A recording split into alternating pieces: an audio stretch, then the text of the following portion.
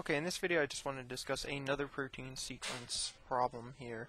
And what I have here is consider the following. It says consider the following sequence. Now this is just one long polypeptide chain here that's extending all the way through. So this whole thing, including this piece over here, are all part of the same chain. And the first question wants me to say, where might bends or beta turns occur? So I'm looking at this sequence here, all these amino residues, and I'm asked where might a beta bend or rather a beta turn occur.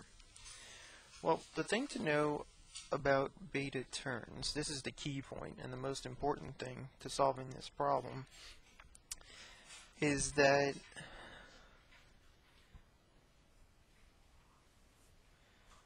beta turns,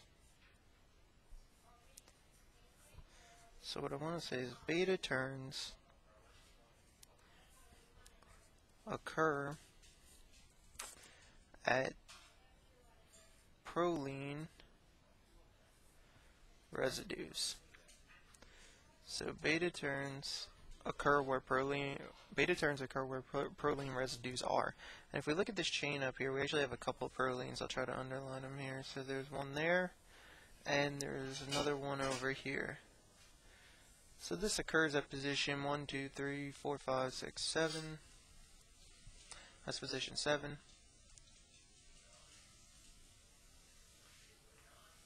And this is position 19. So at position 7 and 19, we're likely to see beta turns. Now you might be saying, well, why would we see beta turns there? What's so special about proline?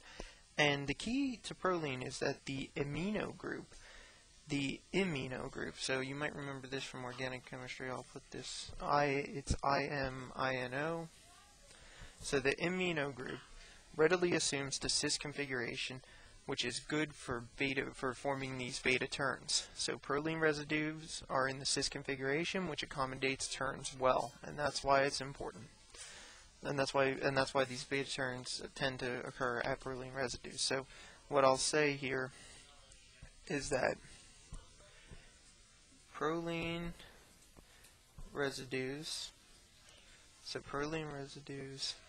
in the cis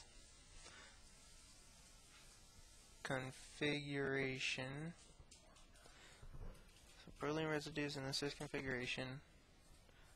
accommodate turns well.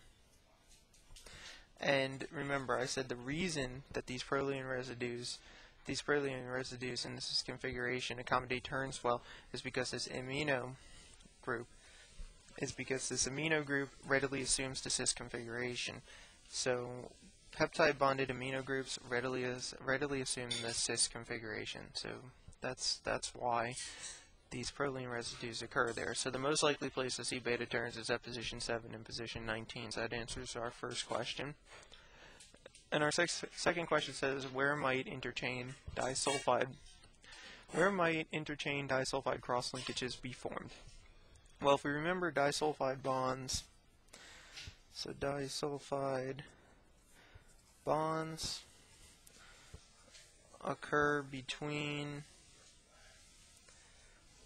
two cysteine residues, so a cysteine residue and a cysteine residue. So if I was looking at my polypeptide up here, I would be looking for two cysteine residues, and I can see one here and I can see another one up here. So the disulfide cross, or the disulfide linkage, would occur at positions 13 and 24, because these are the only two here. So position 13 and 24 over here.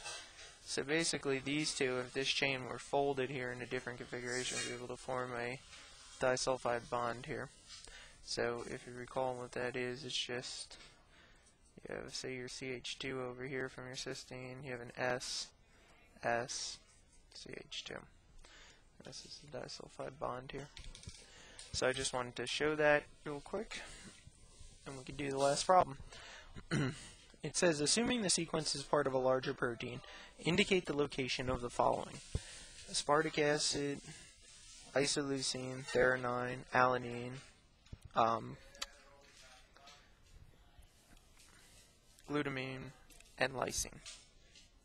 So where would these be? So all I'm going to do here is I'm going to say surface for the residue, and I'm going to list the residues that I think would be found on the surface, and I'm just going to say inside. And I'm going to list those as the residues that I would feel would be on the inside of the protein, folded inside. So the ones that are going to be on the surface, well, we know that they're going to be polar residues and possibly charged, so anything polar and charged I'm going to be thinking could be on the surface. So aspartic acid is polar and charged. We know that's going to be on the surface. Lysine is also polar and charged, so we know that's also going to be on the surface. Glutamine, so GLN, will also be on the surface because that's polar as well. And then also on the inside here, we know we're going to have isoleucine, and we also know we're going to have alanine, ALA.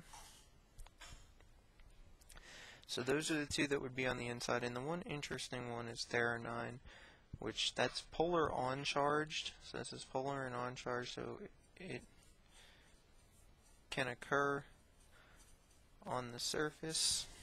So it can occur on the surface or inside.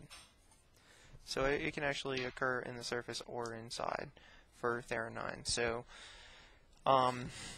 you know, you might recall another example I gave with serine, which is very similar to threonine, and that I said could form as long as it had a hydrogen bonding partner. So another group, it could form a hydrogen bond with like two serine residues.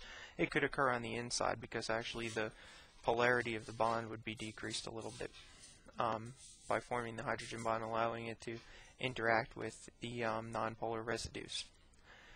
So on the inside of the protein. So, you know, that's pretty much the answers to these questions. Hopefully this is helpful.